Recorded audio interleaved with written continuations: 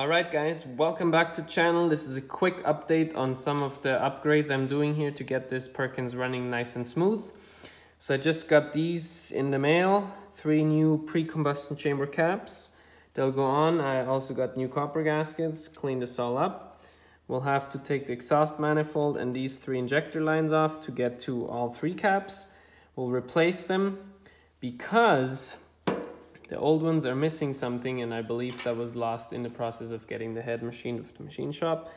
These are missing a round piece in here that's supposed to fill the gap, making it like this.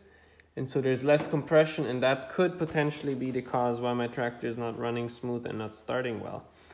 Now, after that, we'll get it started and we'll give you an update on that. Thanks for watching. Have a good day. We'll see you in the next video.